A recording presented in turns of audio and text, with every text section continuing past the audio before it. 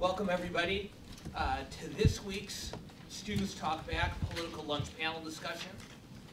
For those of you who I haven't had the chance to meet before, my name is Dan Schnurr, and I'm the director of the Jess Unruh Institute of Politics here at USC. And we sponsor these lunch programs every week. And some weeks we sponsor them with the Political Student Assembly for our political and policy roundtable discussion. But this week, as we do frequently, this is a program that we co-sponsor with the College Democrats and College Republicans, and with our friends at the Daily Trojan, our Students Talk Back panel discussion. And as is our habit, whenever we do a Students Talk Back panel, is we put together a panel, as you can see, with 2 student experts and 2 off-campus guest experts. The first thing we're going to do is ask you to guess which 2 of the 4 people on the panel are the students, which are the off-campus guest experts. So David, I think that's right. David, I think you can pass, but we'll see. Oh, okay. Today's discussion is going to be on the future of California's and the U.S. economy, with a specific focus on the debate over whether, when, and how to raise our minimum wage. And for that discussion, we've got a really terrific panel. I told you about them more broadly, but let me introduce them to you more specifically. Sitting immediately to my right is Doug Herman. And Doug is one of the most respected Democratic political consultants and strategists, not just in the state, but in the country. He runs the West Coast office for a very respected consulting firm called the Strategy Group. And he served as the chief mail strategist for Barack Obama's 2008 and 2012 presidential campaigns. And he's also been a lead advisor to a whole range of California labor efforts here in LA and statewide. And Doug, we're very, very happy to have you. Thank you. Let's skip over Sarah for just a second and go to our other guest panelist, for those of you who didn't guess. Sitting 2 down from Doug is our friend David Englin. David currently serves as the Executive Vice President for the Los Angeles County Business Federation, also known as BizFed. And so essentially, he runs a diverse and successful and formidable grassroots alliance that unites and amplifies the voice of business here in the greater Los Angeles region. He previously served as the Director of Advocacy and Communications for BizFed, and also, prior to coming to California, served as a member of the Virginia State Legislature in that state's House of Delegates for 6 years, between 2006 and 2012. Just as well respected on the business side of the discussion as Doug is on the labor side. David, we're very happy to have you here today too as well. Yay! And if you heard that yay, that's because Alyssa used to work for him, and she thinks she still has to do that. And then, as always, we have not one but 2 phenomenal student panelists. Sitting in between Doug and Dave is Sarah Dhanaphatana, who serves as one of the leaders in USC's College Republican Club, and at the end of the table is Jessica Yu, who is currently one of the leaders for USC College Democrats. Sarah, Jessica, thank you so much for joining us. And then finally, sitting to my left, as is the case for all of our Students Talk Back panels, we not only work in conjunction to plan the programs with the Daily Trojan, but I have the great privilege of co-moderating these panels with one of the DT editors. And sitting right next to me is Sonali Seth, who's the DT's editorial director. Sonali, thank you so much for being here with us again. So I'm going to kick off the questioning, and then Sonali and I will take about the first 20 minutes or so, the first 20 or 25 minutes to ask questions of our panel. Then we'll open it up to questions from all of you.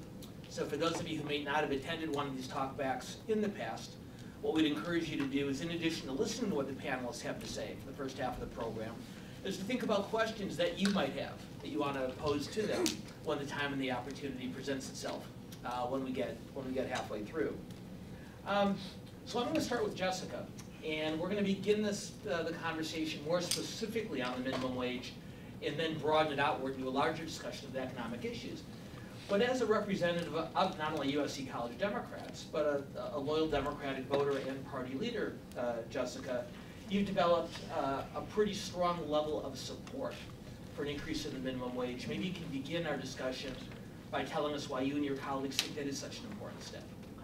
So I support the LA City Council's decision to increase the minimum wage because as the Democratic Party, we believe that raising the minimum wage will help millions of Americans living in poverty and working for inadequate wages. So according to NPR, an estimated 800,000 people in LA are living below the federal poverty line. And we think that by raising this minimum wage, it helps so many people get out of the poverty threshold. And it's really about taking care of basic needs and decency. The cost of living in LA is so high that we need to match our minimum wage to reflect that because people otherwise can't pay rent, they can't take care of their family. So it's really about getting them out of poverty and providing them that ability to thrive in this economy and the rising costs in LA. Great, so now let's hear a little bit from the other side. And this question is specifically for David, who's worked a lot with business leaders in Los Angeles. And I just wanted to ask, what are some of the concerns maybe with a minimum wage increase?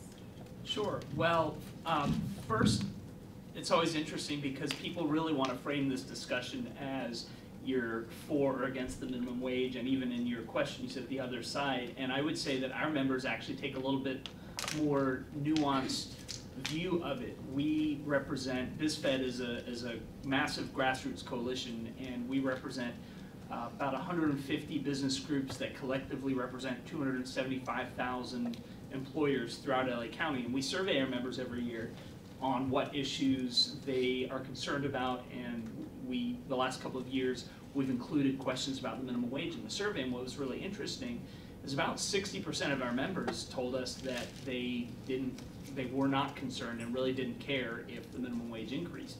Of about 20% that are included in that 60% said they thought raising the minimum wage might actually be good for their business. So it's especially in California, where the general cultural baseline is much farther to the left than the rest of the country.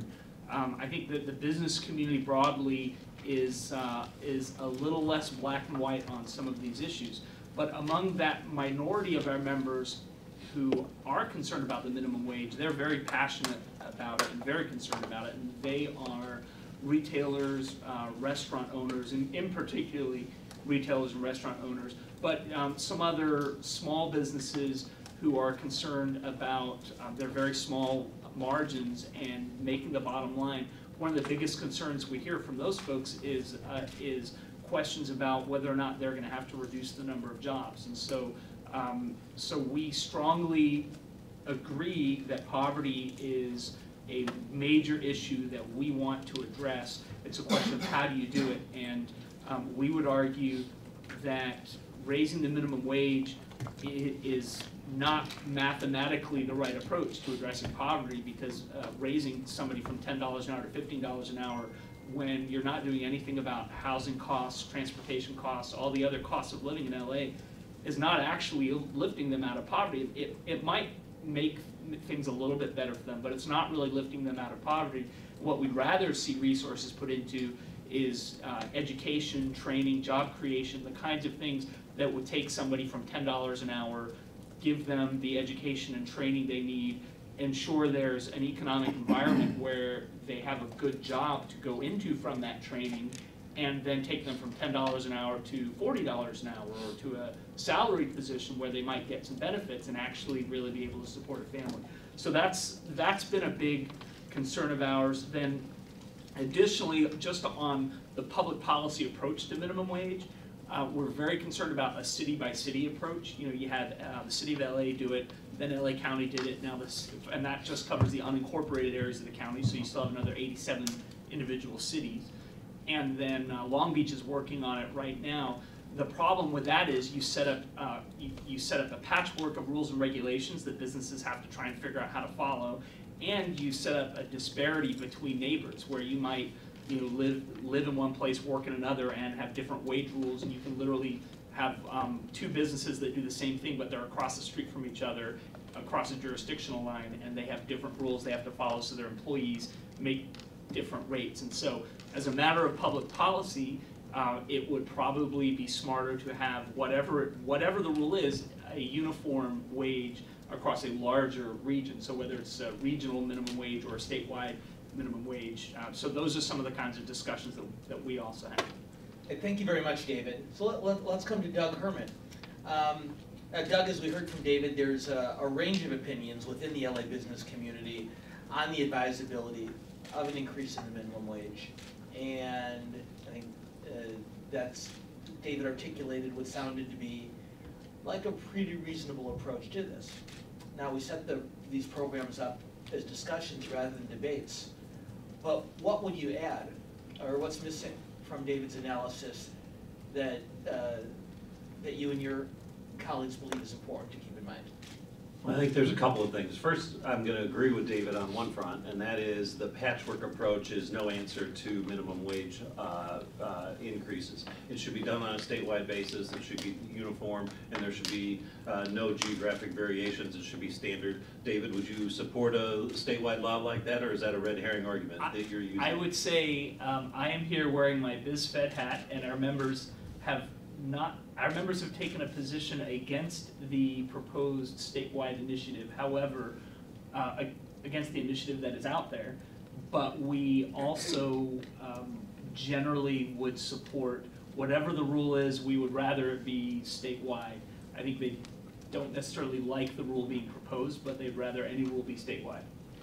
And Doug, just to be clear, your role is to answer the questions, not to ask them. Sorry, but I don't mind. But It's a discussion. In the end, the minimum wage hike is not a poverty solution. It's part of the solution. It's not the solution. And we've got a federal minimum wage stuck at $7.25 for years. We've got the California minimum wage, which is at $9 an hour, which does not get you above the federal poverty level. We need to increase this. 4 red states in 2014, Alaska, Arkansas, Nebraska, and South Dakota, all passed minimum wage initiatives. These are states that nobody would have bet on passing these things on the front end. What we're seeing is the disparity between the pay at the top and the pay at the bottom has grown greater and greater, while we've continued to stagnate and not raise the minimum wage. It has not kept up with inflation. If you were to index it and put it where it needs to be, it would be in these areas that we're talking about with the initiatives that are being discussed to raise the minimum wage. So we're woefully behind the times, we're woefully behind the cost of living, and this is part of the solution, not the only solution to the poverty problem. So I think that's an interesting point, Doug, about this being part of the solution. And I know, Sarah, you spent a lot of time thinking about this problem, the minimum wage, and I just wanted to give you a chance to respond to some of the points that Doug made. So what do you think are other parts of the poverty solution, and maybe some concerns with this specific minimum wage increase? Right, thank you. And I think David touched on this, but I think it's really important to refocus our commitment on affordable housing, especially in Los Angeles. I think what we're seeing is that the minimum wage increase seems like a great solution, and it seems like, in the moment we're really helping out these people get back on their feet. And while I don't disagree with that, I think if you're looking long term and looking at where the money is actually going and how much they're benefiting per household, that you can kind of see that affordable housing plays a larger role in this scenario. So I think as far as the housing issue, specifically in Los Angeles, we know that when we're getting this proposed $15 an hour minimum wage increase, there's also an issue with the supply of shortage of new housing developments. And I think the regulatory restrictions on infill and increase of housing developments have really pushed this discussion more so to not how can this increase of dollars in their paychecks really work over to them getting nicer homes or being able to relieve their rent, because now we're at the point where these people are unable to afford the cost of living. And I think the biggest discussion for this proposed increase was the fact that we would be living in a situation where we would have a living wage. But I think now the discussion is not, I guess the discussion is now, how are we really able to benefit these families? And at this point, I don't think we're benefiting these families if they're not able to afford the rent, and if the landowners are increasing rent because they know that the minimum wage has been increased. So I'd like to take this opportunity to kind of refocus the conversation sort of on past the minimum wage and more about the broader challenges. And this question is specifically for David. What challenges do you see, maybe nuanced challenges, that these that business interests often face? Well, in LA County and California in particular, there is a significant impact of the cumulative, sorry, I can't say that word today apparently, effect of taxes, fees, and regulations. And what we see as a business community is and this fits into the minimum wage, any given public policy proposal, whether it's a new tax, a new fee, a new set of regulations, may in and of itself seem like a fine idea. But you have to consider how that interplays with the dozens of other taxes and fees and regulations that are being imposed and have been imposed and have that cumulative effect. And our members identify that as a real challenge because many of them are not corporations that have a whole HR department to deal with a new set of regulations, or that have a compliance division or an environmental compliance division, for example, to deal with every new environmental rule that comes out or planning department order that gets issued. And so it creates challenges for them growing their business, creating jobs, and frankly staying in the Los Angeles area. Now there are some businesses that really have no choice but to function here, and you have a whole service sector that will not leave, but they can reduce jobs, and that's one of the concerns, where anything that cuts into the profitability and the ability to create jobs and pay those employees and give them the benefits, those are concerns. So that's a big area of concern, and that gets into things like, California is and rightfully so, a real leader on all environmental and air and water quality rules, but the way some of those rules have been historically implemented at the state level, what it does is it sets up a system where businesses or neighborhoods sue each other, and it slows down development. And they sue each other over they use the environmental laws to sue each other over non-environmental things in order to get a competitive advantage. So one of the things we're working on is trying to reform some of those laws at the state level so that we can have strong environmental compliance, which is very important, while also getting rid of some of the litigation abuse, which we feel stands in the way of a lot of business growth and job creation. David, thank you very much. Sarah, you began the broadening of this conversation by pointing out appropriately that a minimum wage increase is really only one very specific facet of a broader discussion of economic growth. You talked about housing as another directly related component of that discussion. Since we've now broadened this out, maybe you can help us either by going back to housing or by identifying other related issues that you think are important for us to be talking about in this context. So the PPIC, the Public Policy Institute of California, before the debate started, kind of framed the discussion in terms of looking at the typical family of four scenario at the poverty line, making about $32,000 a year. And in that sense, they would be two parents working full time at about $9 an hour, and clearly this minimum wage increase would be of benefit to them. But I think we have to kind of shift that mindset and look at the logic of how this prototype is not a one-fit-all type scenario, and how I guess the primary workers or primary money makers, the primary household owners in that scenario are not the ones that are bringing home, I guess, all of the money. And so I think, they came up with statistics saying that about 30% of those people based on that prototype were 26, and then 19% work off commission.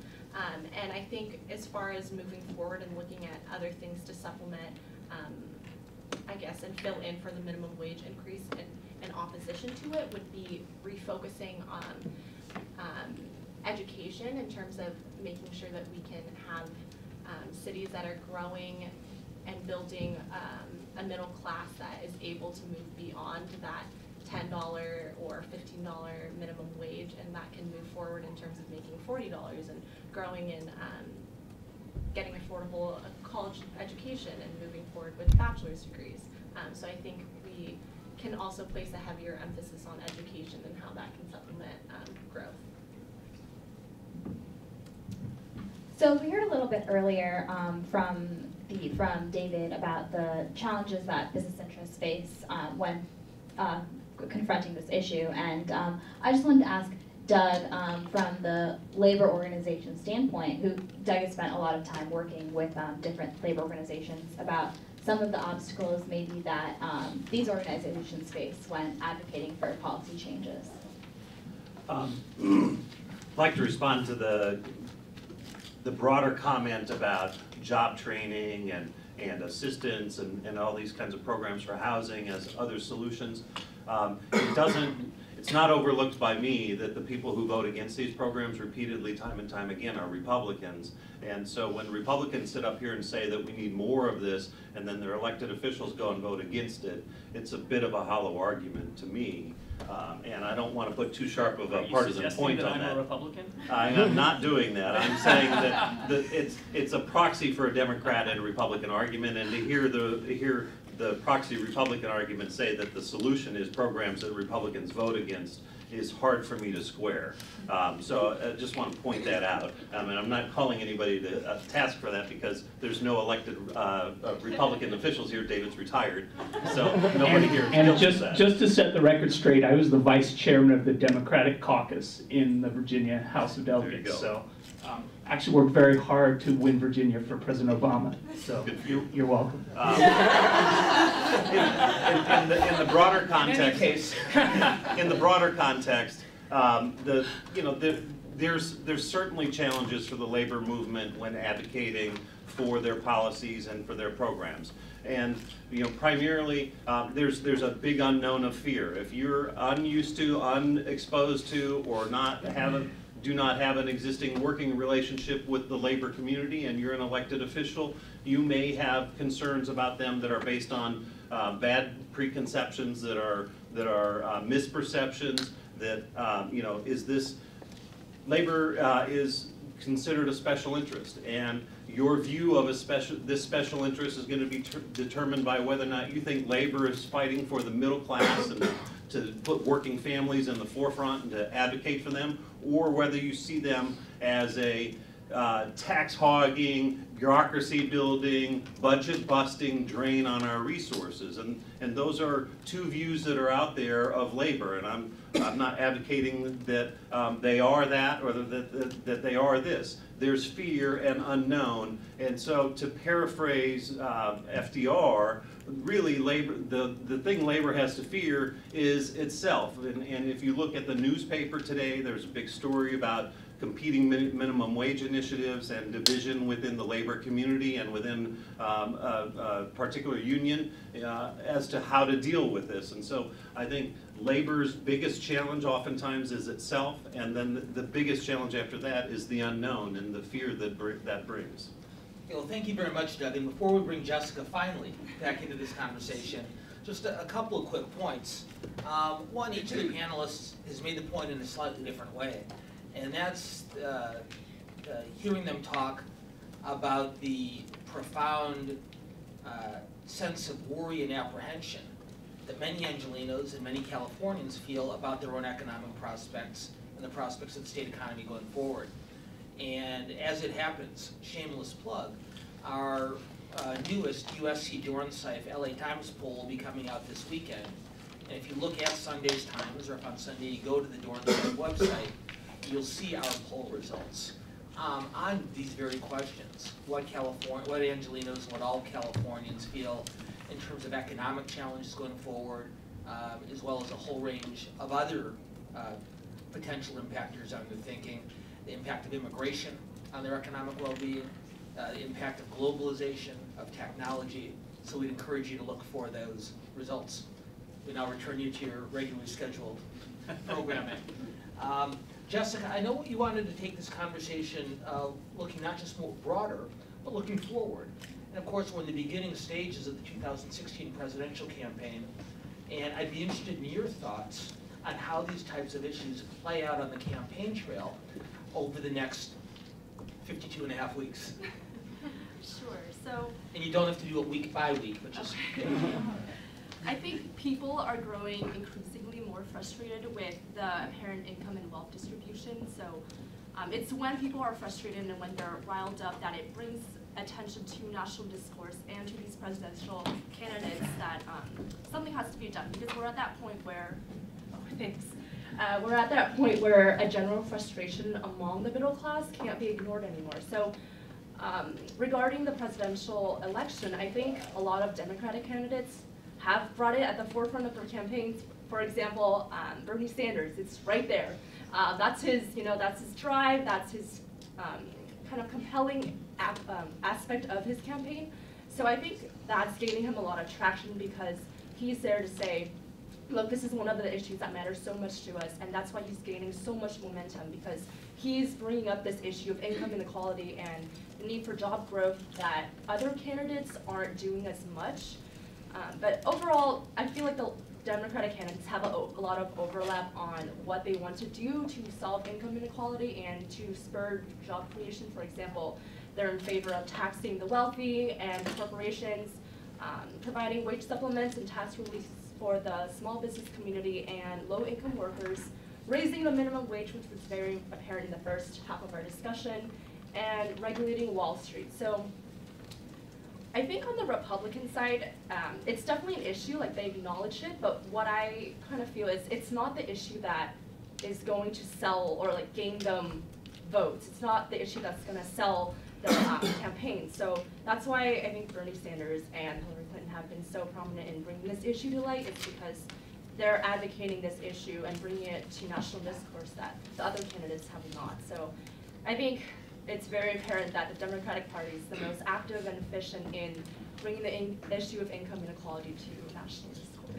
We're going to open it up to your questions in just a moment, but we work very hard, as I think those of you know who come here regularly, to put together panels and discussions that are as balanced as possible, and certainly in the question of business and labor perspectives, that's exactly what we did here.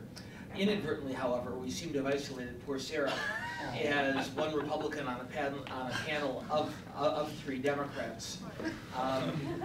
And what I will say, not taking sides in this, but just to make a point that Sarah or a compatriot of hers would make if the panel were a little bit more even-handed, is whether you happen to agree with them or not. I think Jessica's analysis is an excellent one, but I think whether you happen to agree with them or not, the leading Republican candidates have also laid out a significant range of proposals in order to promote economic growth and job creation. We'll see in the campaign going forward which parties' proposals resonate more effectively with the American public, without asking Sarah to run through all 14 Republican economic agendas, which, by the way, she is perfectly capable of doing when asked, but we don't have time for it, sorry. It is worth noting that both parties' candidates are, of course, addressing this issue in somewhat different ways. All that said, let's open this up now. Questions from you guys for either a specific member of our panel or for the entire panel going forward. And for those of you who've been here in the past, you know that I make 2 requests of you when we call on you. Number one, when we call on you, please tell us who you are so we know who's joining the discussion. And second, particularly if you're going to ask a question of someone with whom you disagree, we ask that you frame that question with the same respect and regard that you'd want that person to show you if they were questioning you back. So, Nick, I see you chomping at the bit, but remember the conversation we've had about respect, okay? So, my name's Nick. I'm a senior political science major. I'm also a student staff worker at the Unruh Institute. And I just wanted to ask, I know that this kind of follows up nicely with the 3 against 1 comment, but the LA labor leaders, the unions, this question's probably best for Doug, but anyone can weigh in, about their efforts to kind of exempt themselves from the minimum wage mandate for union workers. I was wondering if anyone could talk a little bit about the motivations for why they would do that, if it was strategic, just kind of talk about that a little bit and why the rationale for that after they fought so hardly for the $50 minimum wage. And Doug, maybe what you can do for those people in the audience who haven't followed the debate as closely as you, Nick, have, is take a minute just to describe the proposal and then to talk about the thinking behind it. And then, Dave, if you're interested in weighing in also, you're certainly more than welcome to. There are others who are probably better prepared to describe the proposal. However, the point that Nick is referencing was whether or not there would be an exemption allowed for employees who are members of labor unions who have, in effect, benefits in addition to their pay that put them up over the $15 level, and in fact have better benefits than if they were not in a union, and whether or not an organization who provides those opportunities to their employees should be exempted from having to pay the minimum wage to their employees. I'll say I believe that they should not have advocated for that principle. The theory behind it is that it allows and it creates an incentive for employees to join the labor union. If you're the labor union, this is 100% about building members and growing your membership, which is their objective. That's their job. Day in, day out, their objective is to keep and grow members. That's one of their major goals. And so in that context, from a labor perspective, that's why they advocated for that exemption, because it allows them the opportunity to work with an employer. This is a private union situation generally. This is not a public employee situation. This is a private union going to a business and saying, we will make a deal with you that you will not be forced to pay $15 an hour if you will allow us to unionize or to grow our union and cover other departments, whatever the situation may be in that context they're having with their employer, the conversation they're having with their employer, if you allow us not to pay the $15 per hour rate. It's a trade. It's a straight up trade. It may or may not be a fair trade. If the point is to start paying people and putting money in their pocket and raising the wages, then this is not in furtherance of that goal. If the goal is about giving people additional assistance and benefits, and whether it's paid leave for being sick or for vacation or extra time off in addition to whatever they've earned, those are the exemptions that they're asking for. And so that was the gist of it. But it seems to me that if the point is to raise the wage, you ought to raise the wage for everybody.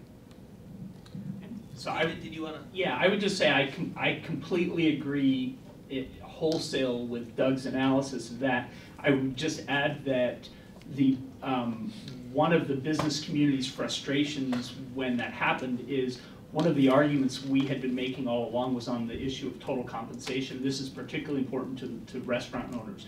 And this is the idea that that tips are not counted as a part of the wage. So you could be on paper making a wage of less than minimum wage, but taking home well above minimum wage. So it doesn't make sense to force the restaurant to raise your minimum wage. And we wanted restaurants to be able to count those tips when you're calculating whether an employee is making that wage. That's an example of a situation where the employees have made an alternate arrangement with their employer that benefits them. But the labor advocates were having none of that and did not support that. Now, there was also some question as whether the city had the legal authority without state legislation to do that, so that was part of the discussion too. But when labor basically came in and started making the same arguments that the restaurants had been making about total compensation, but applying it to labor benefits, we found that a little disingenuous and really frustrating. And at the end of the day, we came down on the side of whether businesses agree with the minimum wage rate or not, whatever rate it is. If it's good enough for a non-union employee, it should be good enough for a union employee. I mean, if it's $15 is what you want to pay people, it should apply to everybody. Thank you, David. Yes, question. Hi guys, my name is Katie, and I know a few of you mentioned that you don't think it would be a good idea to change the wages like I guess regionally, like it should be like a statewide thing. Did I get that correct? So I was just wondering, I come from Texas, a small town where the minimum wage is actually pretty close already to a living wage, and I'm referring to the federal minimum wage. But then you go a few hours over to Dallas, and it's not even close. So I wonder how you think those sort of issues could be addressed. If you raise the minimum wage to a living wage in Dallas, it might do bad things to small towns where it's quite different. And David, this goes back to the point that you were making a little bit earlier about how if municipalities fairly close to each other geographically have different levels of minimum wage, that can lead to a skew in terms of job attraction and retention. Yeah, and that's been one of the interesting arguments about doing a statewide minimum wage in California is some people have argued, well, you know, maybe it makes sense to do that in the LA area, which is very high cost of living, but do we really need to give people in Bakersfield that degree of a wage increase because their cost of living there is so much lower? You know, frankly, that's an interesting argument and a challenging piece of that public policy, and so I think it's a trade-off. I think a lot of people would say that there are real benefits in terms of how you administer public policy and how you enforce it and how you run your business by having a consistent set of rules above a large area. And so maybe the fact that, you know, somebody might be getting a little more that you're not intending is worth that cost. You know, that's an interesting discussion to have.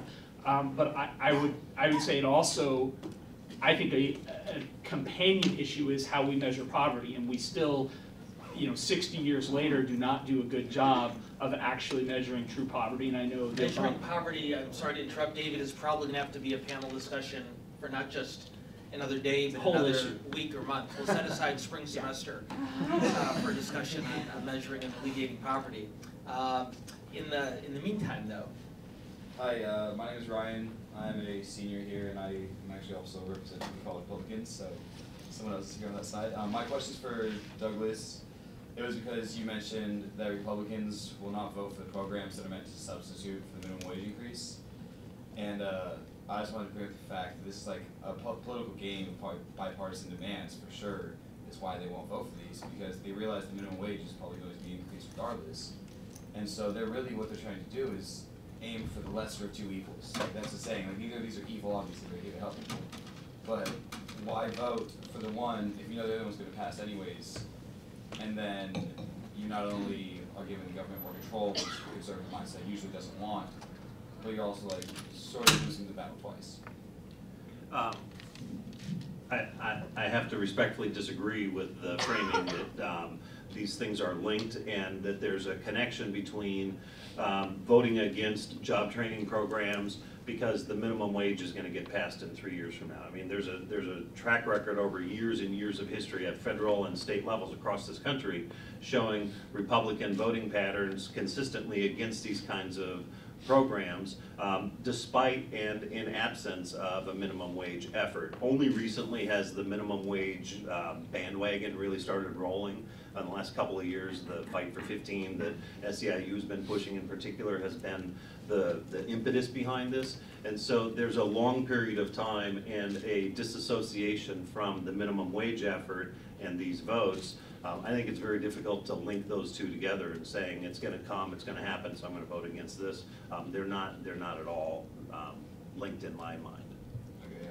Lots of other questions, though again, not to take sides in this debate, but to make sure the conversation stays as even-handed as possible. Once again, if Sarah's side were to be more heavily populated on the panel, another counter-argument, Ryan, that you might hear, in addition to the one you made, is a lot of Republicans would argue that job training ought to be provided, but should be provided by private sector employers looking to train individuals to work for them, as opposed to through the government. That's not me taking a side saying that's a better or worse alternative than Doug's, just pointing out the contours of the debate. Yes, over here. Hi, my name is Grayson Pelletier. I am a junior majoring in political science. My question is in regards to raising the minimum wage and the impacts that would have on students graduating from college or students who graduating from high school looking for a job, not going to college.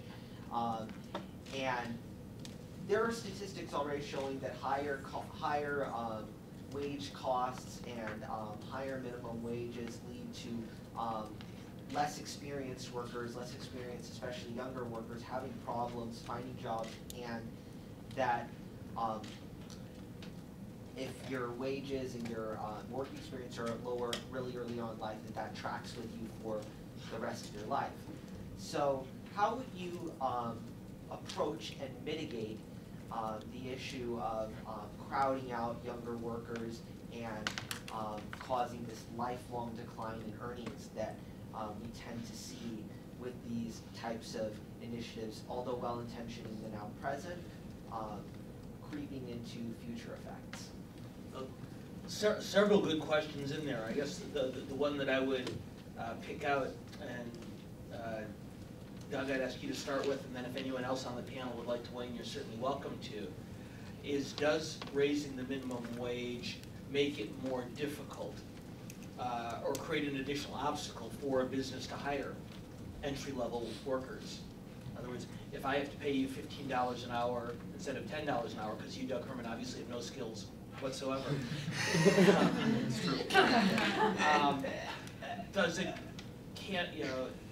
can I still afford to do so? Or do I hire fewer minimum wage workers because the minimum wage is higher? So the workforce is the workforce, and just to deviate a little bit from your point, Dan, I think that the people who are applying for these jobs today are going to be the people who apply for them tomorrow and the people that apply for them next week, whether or not there's a minimum wage increase. It's the same person and it's the same group of people who are applying for these jobs. They're either at the beginning of their career, or they're stuck in a rut, or they've fallen on bad times, and those are the people who are coming into these jobs. And regardless of what the minimum wage is, those are going to be the people who are filling these slots. And so I would also say that ultimately, when you raise the minimum wage, you're rising all boats. A rising tide lifts all boats, and the point of this is to put more money into the economy. The dry cleaners are going to have more business. The dry cleaning employee is going to work longer hours. There's a cascading effect that comes from these things, and so I think that it will not limit their opportunity to hire more employees, because their business will be growing, because there's more money in the economy, and they're all going to benefit and be beneficiaries of that. David, does the question reflect a concern that you find among the smaller businesses in your organization, in your coalition? Well, I would say yes, in terms of the way, Dan, you kind of framed the question and the way Doug responded to it. That is a concern. The question of with a finite set of resources, the business has only a certain number of people that it can employ, and if they have to spend more money per employee, then there's a concern about the numbers of jobs they'll be able to retain or create. But I would also say, I think part of your question was focused on youth employment and that on-ramp into the workforce. And that is something that our members as an organized business community are very concerned about, because those jobs you get as a 16, 17, 18-year-old, that's where you learn the soft skills that then set you up to be a really successful employee down the road, whatever you do. So one of the things that we've advocated for, knowing and being able to count votes and understand kind of the will of the public that these minimum wage policies are passing, we've been working to try and get exemptions for youth employees. And you can, there's all kinds of debates about what defines a young person for that context, and some people would set that age at higher than others. But the point is having some allowable lower wage for those early couple of years of employment to create an incentive and remove a barrier for those young people to get into the workforce, learn those soft skills, and then once that time has passed, then the broader minimum wage policies would apply to them. So that youth exemption is perhaps a concrete answer to your question in terms of a policy that we have advocated for to try and address that issue. Let's try to get in one more question and then we'll wrap up. Hi, I'm Brianna, sophomore majoring in political science. So how do you think that, this is for anybody, how do you think that the advent of a technology takeover of minimum wage, jobs that are typically minimum wage, low skill, how does that affect the discussion over minimum wage, and should it affect the discussion? Question for any of the panelists. A lot of jobs that were once entry-level jobs are now being done by machine or by computer. How does that affect not only the minimum wage point that Grant is asking about, but how does that affect the broader economic discussion? Advances in technology. To give you a quick glimpse ahead to our USC Dornsife LA Times poll coming out on Sunday, we find that most Californians, in fact, find that advances in technology have a marked positive effect on their economic prospects. But it's also pretty clear that there are concerns about people being displaced from the workplace. Anyone? I'll offer a positive anecdote on this on a couple of fronts. The gigabit economy, as it's being referred to or has been referred to, Uber and Airbnb in particular. Uber is allowing folks to add income. You can be a driver, you can sign up to be a driver, you can add income, you can employ yourself, you can jump into the workforce as an Uber driver tomorrow, in effect, not literally, but you can start that process. You got to go through a background check and a clearance, but you can become a Uber driver, and the same way you can put your home on Airbnb and you can start raising revenue for yourself by renting out your housing and your lodging accommodations. Those are two areas where I think the technology economy is directly benefiting consumers, in addition to all of the choices that come with that, the ability to call an Uber or a Lyft, the ability to go to Airbnb instead of a big chain hotel. Those are great things for consumers, and they're great choices, and they put the power in the hands of the individual and take it away from the other folks. So I think that's a great asset in terms of the technology economy. And we'll wrap up in just a minute, but a question to the student panelists, either or both of you that would like to take it. It seems to me that the rapid advances in technology may create the loss of some jobs, but it creates other opportunities that didn't previously exist. And I would think particularly for a younger generation that's more savvy, that's more familiar with these technological advances than old fogies like David and Doug and myself, there is a net positive and not a net negative in terms of potential job opportunities for people who understand these, who understand the potential that these technological advances provide. Is that fair, or am I being just too optimistic? I think that's fair. I mean, in terms of social media, if you look there, Instagram buying famous YouTube stars who are able to not exploit but use these services to the best of their advantage. But I think it goes back to technology and using that for educational purposes. If anything, that's something that I'm happy and excited for people who are or were unable to attend night class or attend a traditional everyday college course. They're able to work full-time and also have that opportunity to use technology to better and kind of supplement what they're currently making. So if anything, I think technological advances have had a net, I guess, increase in terms of helping out younger students and younger folks trying to make their way up the totem pole in terms of wages. Jessica, last word either on this specific question of technology or on other things we've discussed over the course of the panel? Okay, so I'm from Silicon Valley, so very tech heavy. So personally, I do see that technology has helped economy, and like Sarah said, helping students navigate through even climbing up that totem pole or through their lives. I think it does add a lot of jobs, and then it gives them a lot of opportunities, like saying Uber, Airbnb, using social media, even using online, I guess, resources to purchase things. I think technology has opened up this huge realm that we can make purchases, so that definitely helps to increase the economy. And overall, I think it does bring a lot of jobs because our focus now is technology. Technology is so useful in providing new ways to do things more efficiently. So I think it does boost the economy, and it also provides new ways for workers to learn more skills and things. Thank you, Jessica. Before we thank our panel for this discussion, just a couple of quick notes. Number one, if you found this conversation and this broader topic to be an interesting one, whether more specifically on the question of a minimum wage increase or the larger conversation about what it takes to create jobs and grow the economy in California, one more shameless plug, I will be teaching a class every Monday this spring, Poli-Sci 325, called State Politics, the Future of California. And in State Politics, the Future of California, we'll be studying 6 of the state's most significant public policy challenges, starting with job creation and economic growth, but also talking about K through 14 public education, healthcare, criminal justice, transportation and housing, and energy and the environment. Again, that's Poli-Sci 325. And if you can't remember Poli-Sci 325, Alec, I'm the only person in the department named Schnurr, so. Couple of other announcements for those of you who are thinking about potential internship opportunity for spring semester. That's Poli-Sci 395.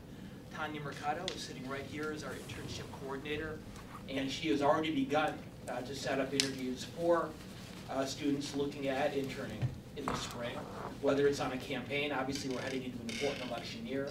In the office of an elected official, we have internships in the office of the mayor, city council president, and in any number of congressional and legislative offices around Los Angeles, as well as consulting firms, advocacy groups, and community-based organizations. If you're interested in interning for credit, come see Tanya. Obviously, you don't have to sign up until January, but if you start now, we can probably help you get a much more as attractive an internship opportunity as possible. Also, as I mentioned earlier, we hold these programs every week, but we do wrap up late in the semester because we know how unilaterally and obsessively you all focus on papers and finals and other end of the semester challenges. So next week is our final lunch program of the semester. We'll have our legislative and political roundtable discussion talking about alternative energy opportunities in California. And we'll meet here for 11:30 lunch and a 12 to 1 p.m. panel discussion. Also, for those seniors who are graduating, hopefully all the seniors are graduating. For those of you who are graduating regardless of your year, one other thing that Tanya can help you with in our offices at the Unruh Institute is to tell you about a phenomenal public service program for college graduates called the Coro Fellowship Program. And Coro is a one-year opportunity to work in public service in a range of different areas. And she'd be more than happy to tell you about that as well. End of the commercials, let's go back to the main point, which is to thank our panel for what I think you'd agree was a fascinating discussion. So thank you to Jessica Yu, thank you to David Englin, thank you to Sarah Dhanaphatana, and thank you to Doug Herman. You guys were great. We very much appreciate it. Thanks to my co-moderators, Sonali Seth, and my colleagues for the work they do putting these programs on. And thanks as well to the team at the Unruh Institute for putting these programs together for us every week. Thanks very much to Tanya, thanks very much to Erica, thanks very much to Kat, but thanks especially to Alyssa and to Allie for the work they've done in putting these programs together for us all semester long. Thank you guys. And thanks finally to all of you. Hopefully we'll see you here next Wednesday. Have a good day.